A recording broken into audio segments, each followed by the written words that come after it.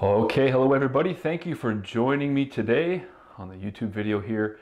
I want to give you a little maker's tip video.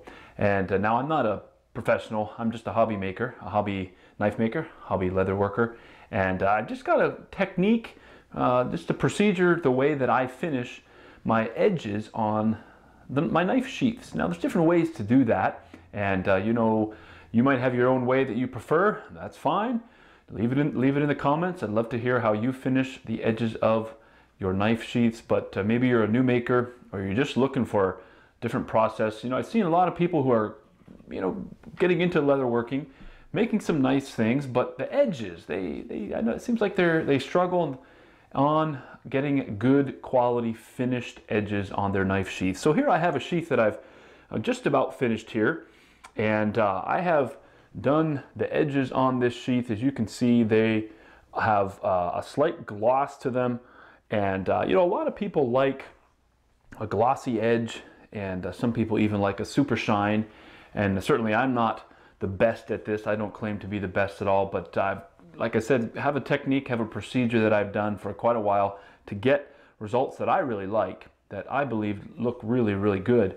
And yes, there are better techniques, I'm sure, but I'm going to show you in this video how I finish the edges of my sheaths. And I hope that maybe it will be a help to you. I'd love to hear in the video what you think, so please leave a comment at the end of the video, and thanks for joining.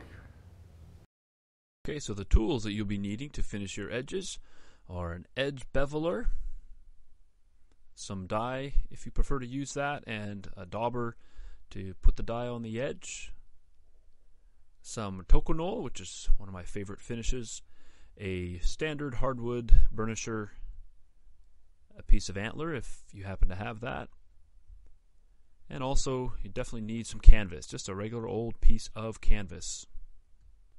Okay, so now we are ready to finish this sheath, the edges of this sheath. Here's the sheath that I'll be working on and demonstrating today.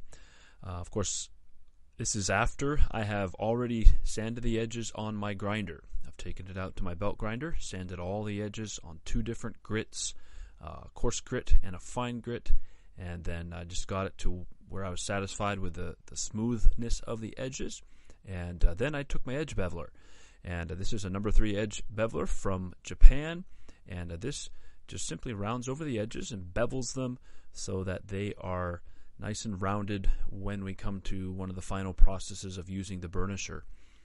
So I just go along the edges. I like to do this, if possible, in one pass. Just push all the way through, one pass, all the way along the sheath there, and that makes a cleaner cut, a nicer cut. And of course, you got to do both edges there, and then get to your after you get that done, it just rounds the edges and makes them look really, really nice in the end. Finishes, gives the look a nice finished look. Well, then we'll go to the dye, and I prefer to use black dye on all of my sheaths. I guess I should say about 99% of the time I'll use dye, black dye specifically, using the dauber, and I just put a bit onto the dauber, and then very, very carefully, by hand, run the dye over the edge. And dye the edge, do some very careful passes there, right along the edge, so it gets into that new little bevel that I just formed after knocking off the edges of the sheath there. And, of course, wearing gloves is very, very helpful. And so just carefully running my hands along there, running the dauber along the edges. Several coats is usually enough. And then able to get a good coverage there, and then I'll go ahead and I will let that dry for about 15 minutes, about 15-20 minutes. Make sure it gets a good dry on the edges there, so it sinks in, seeps in, and dries well, and able to get a good start then on using the tokonole. This is the best stuff that I found. I used to use soap, just get some soap from the washroom, put a little soap on there, but then I found this tokonole from Japan. Ordered it from Japan actually, and I've used it quite a bit. It does come in different colors, maybe brown or light brown. I prefer just the white, as you can see there. It just kind of looks like glue, old Elmer's glue.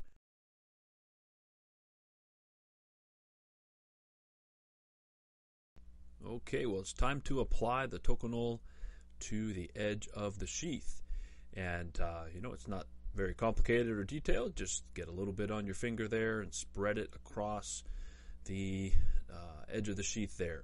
And it doesn't have to be a very thick coating at all, but just a nice, smooth, even little coat there.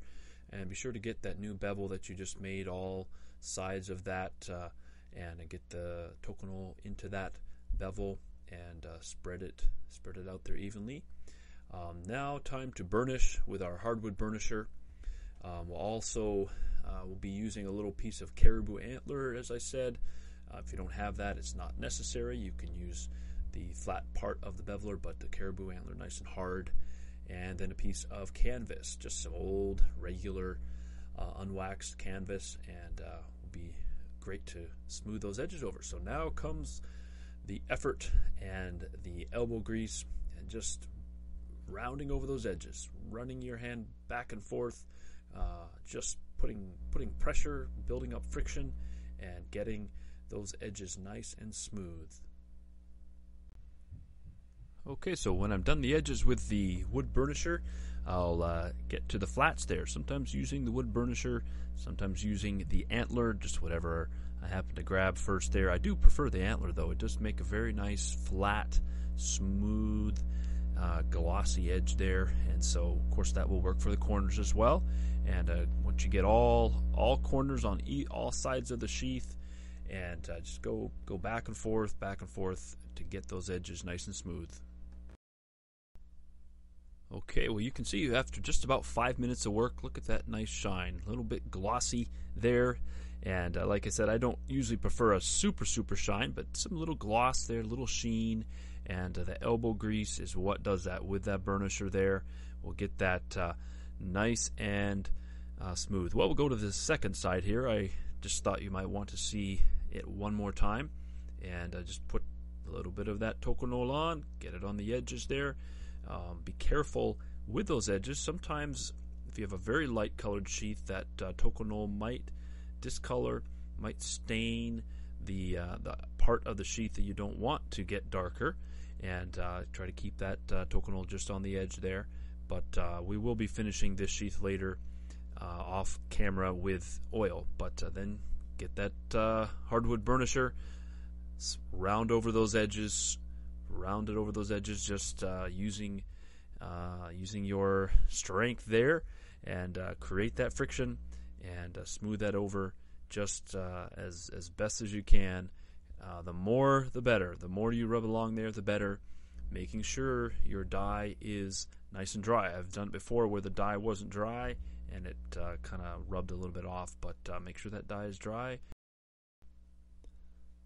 Okay, well, once you are satisfied with that burnishing there, using your hardwood burnisher or your antler, got those edges all shined as best as you can, and like I said, it's not all that difficult, but just using those tools will get it nice and shiny. Then you go to your canvas cloth. Go to the canvas cloth, and here's where elbow grease comes in again, and effort of just rubbing it there, as creating lots of friction, and just really using that cloth and the slight friction that is on the cloth, the slight roughness of the cloth, to really round over those edges and just get them even a little bit more shiny. Okay, well, there we have it. Boy, look at that nice shine on those edges, and just the effort has paid off, and that canvas cloth really does a nice bit of work on that. You could take it to the buffer. If you have a buffer and some very fine buffing compound, you could buff it and even get a little bit more shine.